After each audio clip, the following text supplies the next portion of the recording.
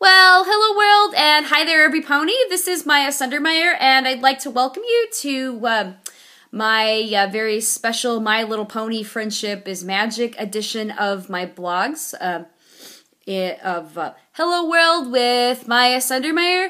And in this episode, I am going to go into the depth and details of Season 4, Episode 3, Castlemania.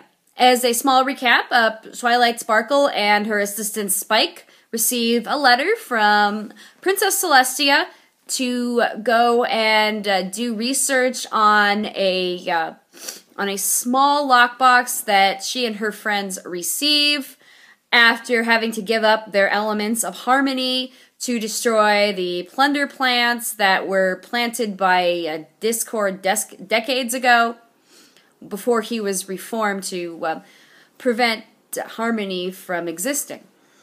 And so she decides to do a little research about it and can't find anything about it in Ponyville. So she ends up getting a letter from her teacher and mentor, Princess Celestia, to go study in the ancient castle ruins that were destroyed by Nightmare Moon after Luna grew jealous and angry of her sister and wanted to gain power and was banished to the moon. And so Twilight goes to the old castle and discovers that there is a library of ancient books for her to read, all about the Tree of Harmony and the mysterious chest, as she calls it, but I prefer to call it a lockbox. And it's while she and Spike are studying there that four of her friends appear to walk in there for different reasons. Rarity and Fluttershy go there to get a tapestry, and Rainbow Dash and Applejack go there to see who's the toughest mare among the friends. And they very quickly discover that there are all kinds of movements and all kinds of noises, and they think that it is the Pony of Shadows, and they start very quickly freaking each other out.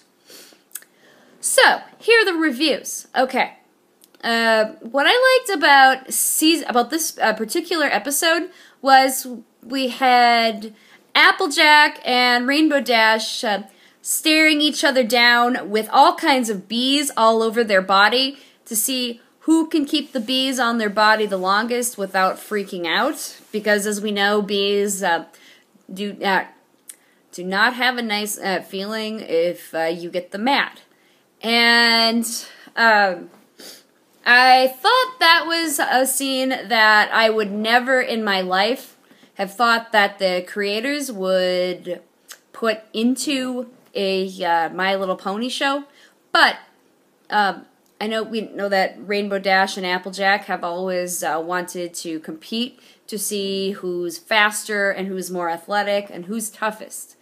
And I also noticed that when they had to remove the bees, that they weren't as tough as you thought because they were wearing bee-keeping suits. And that, to me, made me realize that in their mind they think they're tough, but they're not like you think. And of course, when they go to the castle, some of their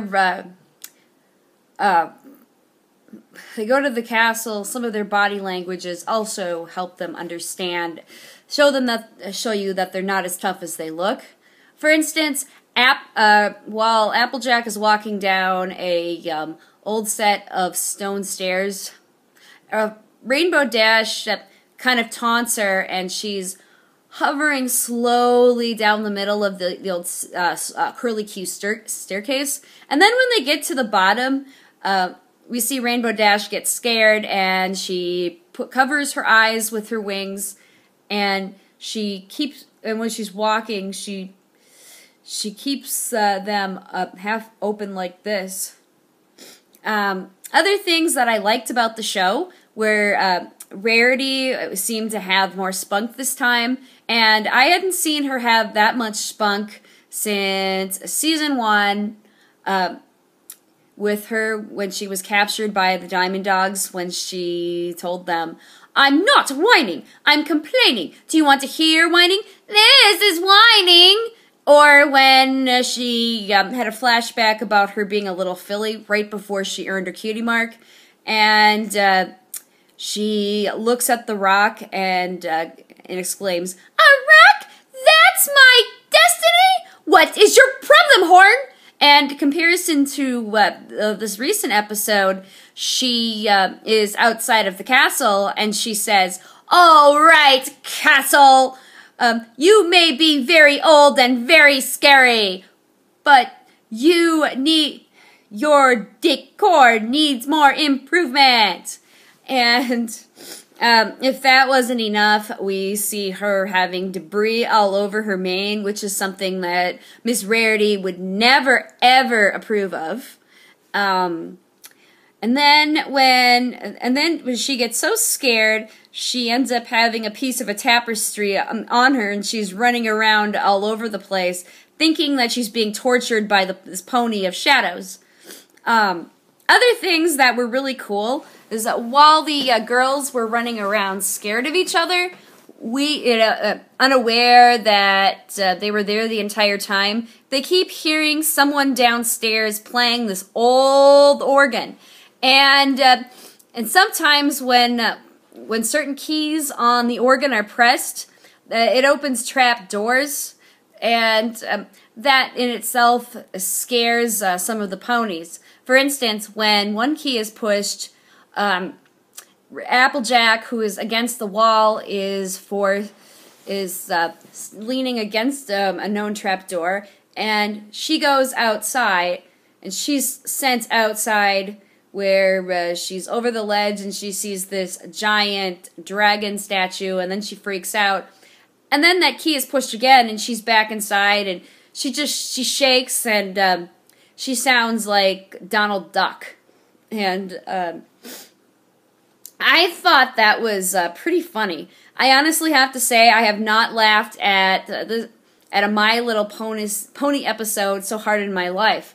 Now, I normally would have laughed super hard at Pinkie Pie for maybe 2 to 3 minutes because she happens to jump in there and say something or do something that you would least expect. And so I didn't think the creators had it in them to make you laugh super hard. Other things that I'd like to talk about are that a lot of the Brony fans are comparing this episode to an old Scooby-Doo TV show, and from my perceptions and my point of view, I don't really see Scooby-Doo. I more see an episode from The New Adventures of Winnie the Pooh, which was popular in the 90s, and I used to watch them all the time as a kid. And I have to say that Rarity reminded me of Rabbit, and Fluttershy was like Piglet. I would say that Rainbow Dash and Applejack sort of acted like a couple of Winnie the Poohs, and we had Pinkie Pie, who kind of reminded me of Tigger. I also knew in my mind that Pinkie Pie was playing that organ because it made sense that she would, because one, Pinkie Pie is a savant at playing an organ, and the other reason too is because she wasn't among her friends running around the castle screaming, figuring out how to get away from the Pony of Shadows. And before I close, other things that were great were the body language. Like when Twilight Sparkle discovered her friends, and they were scaring each other all night, and they heard the organ, and Spike started shivering, and he said, "Well, who's playing that?" And Twilight says, "Well, let's find out." And all of her friends cling to her, and they walk downstairs, and they stay behind Twilight, still shivering, until she's able to pull off the mask and discover that the pony behind the scenes was Pinkie Pie all along.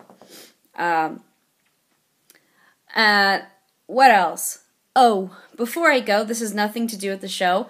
I have a Pinkie Pie personality, and I was able to laugh at myself and compare myself to Pinkie Pie this time. And especially when she boasted about being super excited about playing ringing the school bell.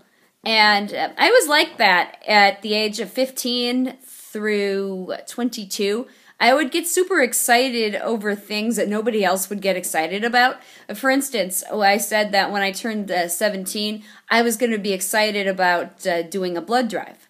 And I jumped all over the place, and my attitude was, yay, I'm happy, I get to give blood this year, I turned 17! And then when I couldn't give the blood, I started referring to some of the posters advertising the blood drives.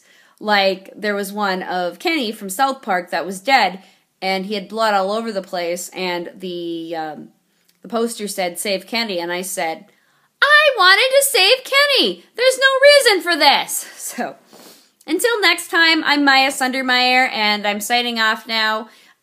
Before I go, please be sure to subscribe to my channel, and also be sure to leave your comments below about my reviews. Bye.